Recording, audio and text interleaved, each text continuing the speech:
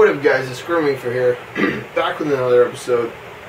And I got another important informational topic to bring to you guys. If you haven't realized that my channel is more on information and small product reviews, you should realize it by now. I'm not focused on silly bong rips and bong ripping contests and how to build a cheap plastic bong out of a 2-liter pop bottle. That's not what my channel is about. I'm here to bring you information and education on cannabis, because in general society that's very lacking. And today I want to bring you a topic about cannabis harm reduction. And I know you're thinking, well, there's generally low harms within cannabis, but there are some harms, and there are ways that we can reduce those harms. And there are certainly some people that shouldn't necessarily be using cannabis, and we need to bring that information out there, because within society we're usually taught only drug abstinence, that 1, drugs are bad, 2, don't do drugs, and that's all you're taught. But we need to teach ways of harm reduction for those that use substances, but they still want to reduce the harms within it. And that's very important. And of course today I'm going to bring you information from the pot book. Let's see. And this is chapter written by Andrew Tatarsky, PhD. And I'll bring you another chapter by another doctor. And if you want to learn more information about the pot book, I'll post a link down below on their website, and you can of course go to your local head shop and buy a copy. If they don't have it, demand that they stock it, because this is a very important book. And of course within the book, when it says marijuana, I always say cannabis, because that's the proper name. Cannabis has been charged with the power to induce insanity and proposed as the gateway to all things evil: addiction, violence, sexual depravity. It's thought to be the most benign and least addictive psychoactive substance, able to ease the symptoms of a wide variety of illnesses. Is marijuana harmful or not? Who decides and how? What has your experience been? If you're concerned about your own use, this chapter will help you answer these questions and create a healthy relationship to cannabis. I will discuss the potential harms associated with cannabis and offer some tips for minimizing them, also described as a framework for creating a healthy relationship to cannabis. This approach has evolved from my work with patients and colleagues over the more than 30 years that informed my understanding of why substance use becomes problematic for some, and how others make positive changes in their use. Harm reduction philosophy frames and influences the approach. An integration of strategies to deepen the awareness and facilitate change provides a variety of tools to use in your own process. This chapter is written primarily for recreational and medical users and their families and friends, but others will find the framework useful for addressing other potential problematic behaviors, such as other substance use. Eating problems, excessive working, computer games, and internet use. All substance users must discover for themselves what their healthiest, most self-affirming relationship is to substances. In part, this entails separating one's own experience from ideology about cannabis. Cannabis is a benign psychoactive substance for many, but it can have serious negative consequences for others. The challenge for the user is to find a relationship to cannabis that maximizes the potential benefits while minimizing the negative consequences and potential risks. This may mean smoking less, using more safely, using for different reasons, instituting a different pattern of use, or stopping altogether. While stopping may be the best way to reduce the risk and negative consequences of using cannabis, it is not an answer for everyone. Many concerned cannabis users are not ready, willing, or able to stop. They need an alternative approach that starts where they are: harm reduction. Harm reduction is an alternative to the traditional abstinence-only approach to problem substance use. It began as a response to the failure of traditional treatment to address the explosion of serious drug and alcohol use in Amsterdam and Liverpool in the 1970s. The essence of harm reduction philosophy is the acceptance of the fact that people use mind-altering substances. The focus is shift from only trying to stop drug use to reducing the harms associated with substance use, acknowledging abstinence as one among many possible ways to accomplish this. Harm reduction seeks to support and empower users to make conscious, responsible, healthy choices regarding their drug use and other aspects of their lives. All positive changes, small and large, are considered successes. The research on cannabis-related harm is generally in agreement. The public health risks are small. In my own practices over the years, the percentage of people I've seen who sought help for problems with cannabis is small relative to other drugs. However, cannabis can lead to serious consequences, and every user should know how to reduce the chances of encountering them. I need some coffee. Another drug that we use every day, caffeine. And why not take a small bong rip?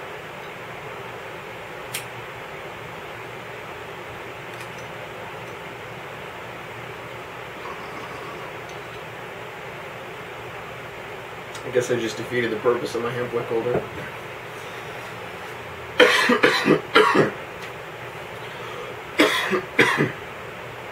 Acute harms are the most common negative outcomes associated with cannabis.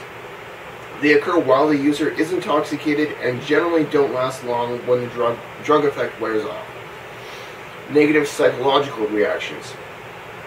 Negative psychological reactions include anxiety, paranoia, a feeling of losing touch with reality, feeling stupid, and being flooded with troubling thoughts. Some of these are more likely to occur for inexperienced users, such as those just beginning and those with a very, very low tolerance. That could mean somebody's smoking for 2 or 3 years, but they only smoke once in a while, so they still do have a low tolerance. The potency of cannabis, however, varies widely. I skipped it. Tip 1. If you are feeling overwhelming or terrifying feelings such as paranoia or intense disorientation, sit tight and remember they will pass soon. Cannabis is a drug that will never cause an overdose, and it will not cause serious bodily harm if you take too much. Just relax. Just know that it's okay. You can lay down and have a nap. That's the best way. The potency of cannabis varies widely. When you are unfamiliar with a certain strain of cannabis, it is always good to start with a very small amount and wait 10 minutes to see how strong it is. A good device to use for testing this is a one-hitter. It kind of looks like a cigarette. I have a video for a review. I'll post right here or something or whatever.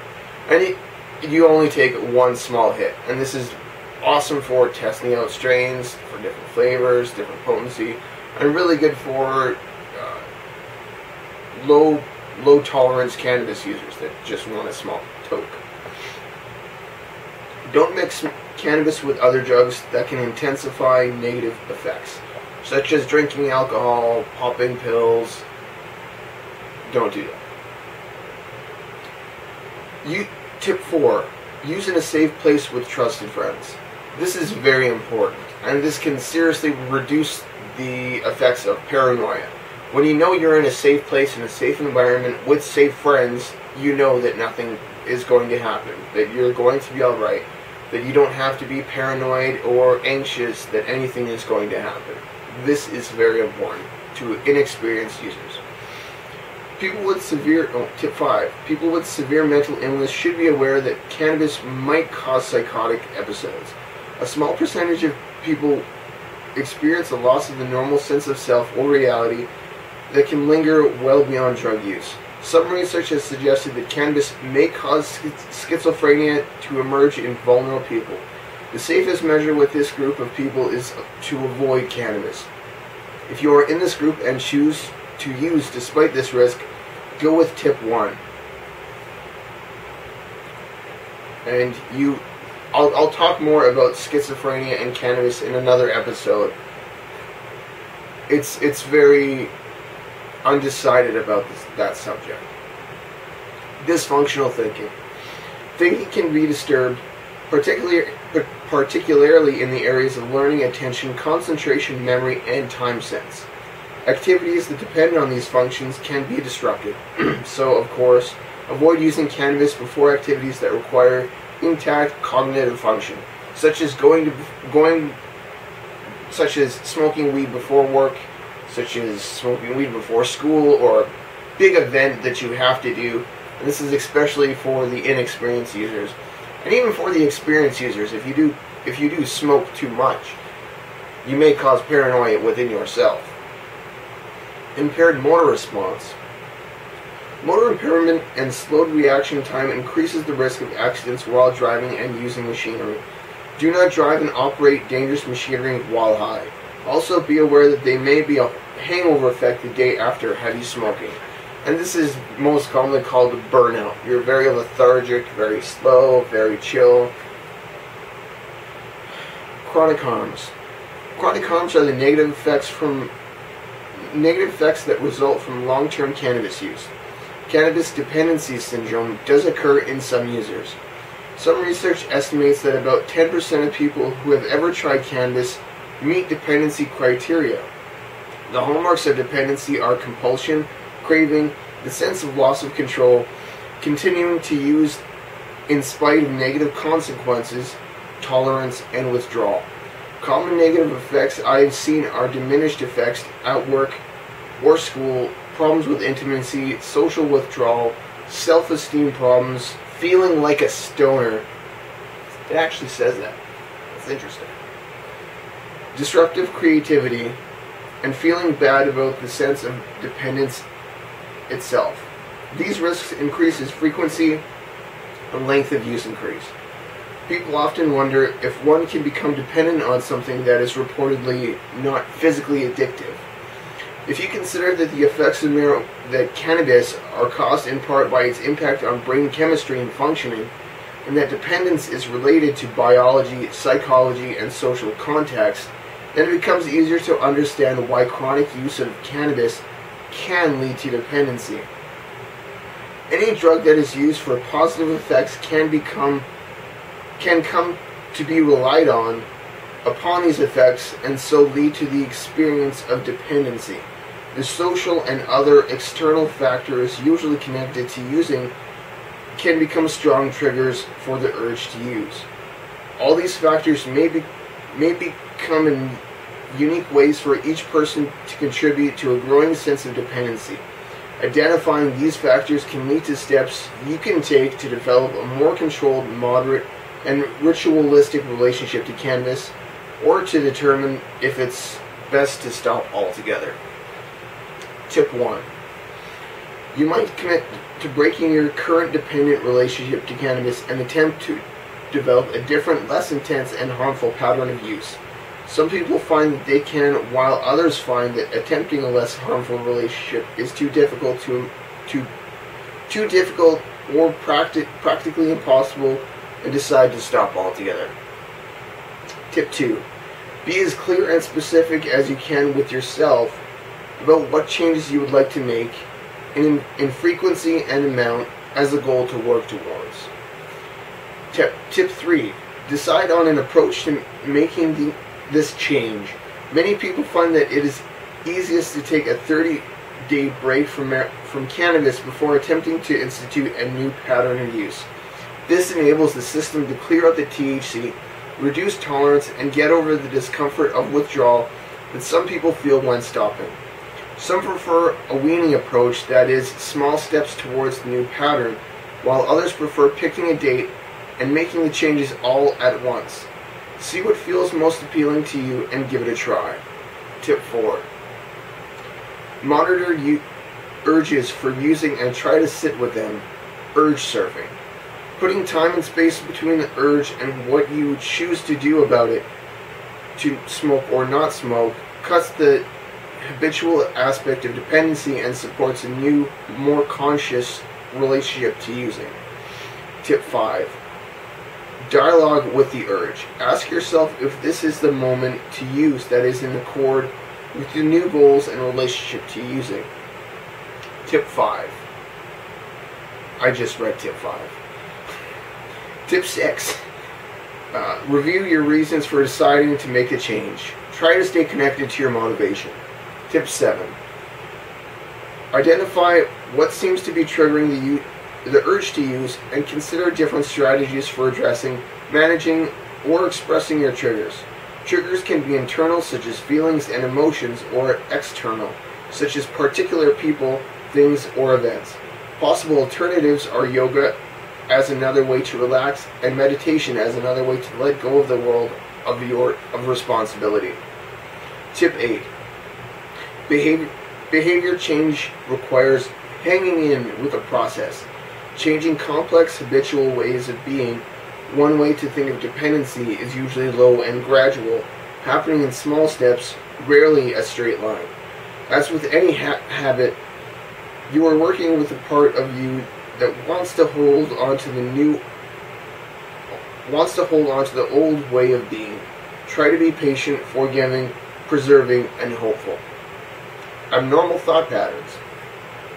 Thinking can be disrupted. While a general decrease in attention, memory, learning, and organization that can be quite troubling. Tip 1. Try using smaller amounts and less often. Tip 2. Take days or weeks off to reduce the THC buildup in your system. Tip 3. Don't use the night or day before an appointment or a new challenge. And lung problems. Problems such as lung congestion, coughing, chronic bronchitis, and precancerous changes are related to smoking. Water pipes may send high concentrations of tar to the lungs because of the tendency to hold the smoke in longer. These effects are compounded when tobacco is mixed with cannabis. And normally in the States, you don't mix tobacco and weed in a bowl, but it's very common in the UK. And in small amounts, they do use it in the US, and they like to call it poppers, what I've heard. Tip 1. Eating cannabis products or drinking cannabis tea to eliminate smoking-related harms. This will require patience because effects come on slowly.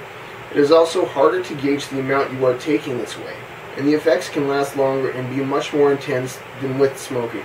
Exercise extreme caution with the amount you eat until you know how powerful the preparation is. So this can be done by making cannabis edibles, by making the canna butter, or you can also make a tincture which is used with alcohol or vegetable glycerin. I have a link here on my video on how to make canna butter, and maybe in the future I'll do a video on how to do a vegetable glycerin tincture, which is actually really awesome. If you must smoke, don't mix cannabis with tobacco. Tip 3. Don't inhale deeply or hold the smoke long. Deep inhalation won't get you significantly more stoned, but it will deliver much more carbon monoxide to your brain. Tip 4. Vaporizing is a good alternative to smoking cannabis. Vaporizers heat rather than burn the material. This process releases the THC and other cannabinoids without the toxic products of burning the plant material. Tip 5.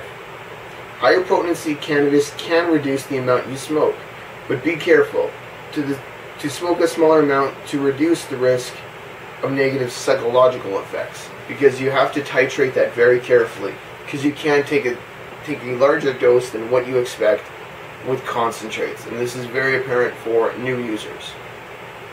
And of course, infectious diseases. Infectious diseases are infectious diseases that are passed in saliva, like spinal meningitis, can also be spread through the sharing of smoking implements. Don't share bongs or pipes, and if you do share, don't let the joint touch your lips, and that's the same with the pipe or a bong. And of course, I'll cover a topic that I get a lot of heat from, and this is in part of harm reduction, but holding hits and smoking resin. And this section is written by Dr. Mitch Earlywine, PhD. Holding hits. An additional strategy for reducing respiratory problems associated with smoking cannabis concerns the length of time users keep smoke inside their bodies. The common habit of holding smoke in their lungs for long periods likely increase tar deposits, which undoubtedly add to respiratory problems.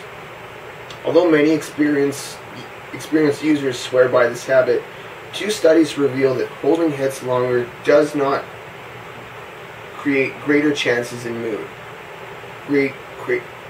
Greater changes in mood. Let's make more coffee. And if the video is too lengthy for you, I don't care. I want to be in depth with my information so you can get the full information and education. And of course, smoke a bowl, sit down, chill, take in some information. Yeah, let's see. Announcing this result in large crowds has gotten me pelted with objects. So please let me provide some details. Researchers had marijuana smokers take a hit and either blow it out immediately or hold it in for up to 20 seconds. Holding hits did not create a larger impact on mood. Unfortunately, it did increase the amount of carbon monoxide in their lungs. Holding hits after smoking placebo cannabis did create a lightheaded, dizzy experience of consciousness easily confused with cannabis's effects. In short, any extra high associated with holding hits probably stems from simply holding one breath. Users are more committed to holding their breath should probably exhale the cannabis smoke first. Otherwise, exhaling soon after inhaling should produce identical subjective experiences with markedly less potential for respiratory injury. So that means if you want that extra buzz from holding in your breath, of holding in your toke, take your bong rip, exhale after 3 seconds, and then once your lungs are fully exhaled, hold your breath, and you'll still get that lightheaded effect. And you can get that lightheaded effect without the carbon monoxide. Try it out for it. And resin.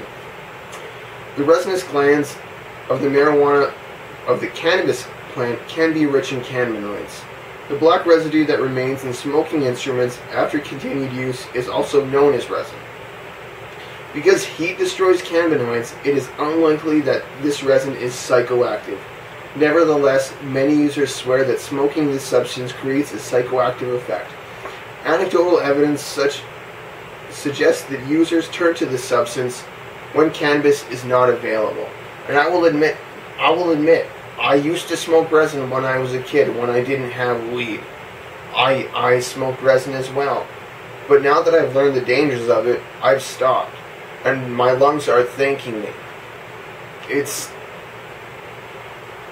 just common sense now that after you've learned, you can't go back. And of course, I would rather smoke actual cannabis.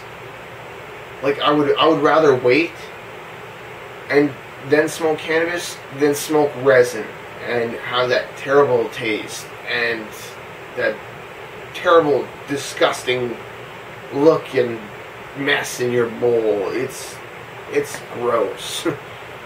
Although no published data addresses the issue, this habit could be extremely detrimental given the exposure to heat and burn material.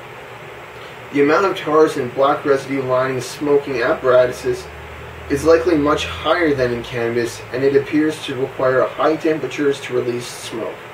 Its THC content is also likely to be small.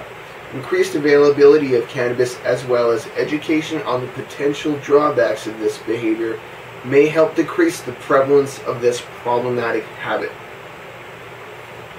And I've gotten quite a lot of heat from a lot of cannabis users about this topic. And I want to make it clear, I'm not talking down to anybody. I'm bringing out information so you all can learn. So we can all make informed decisions on cannabis. Because constantly we are rained down by government propaganda and their false studies and their bullshit. And this book is filled with factual information. It produces the positive information on cannabis and the negative harms that we should be aware about. And that's what my channel is about, bringing out information, because that's what we need to do. We not only need to inform ourselves, but we need to inform the public, because they're the most uninformed. They look at cannabis and they think it's just a drug. It's not. It's a plant. It's an herb. It's a medicine. It's a recreational benefit for some. It's a beautiful plant. And we need to put this information out there as much as possible, so nobody can be confused by it.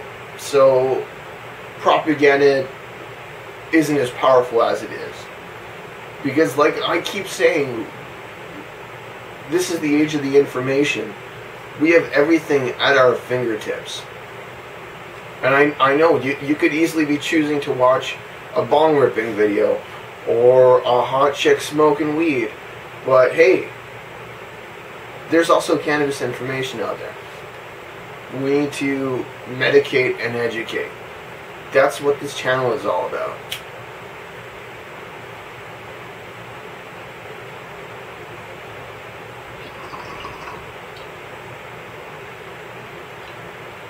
So I hope you guys enjoyed this video, and I hope you have a great day, guys. Peace. Stay medicated and stay educated.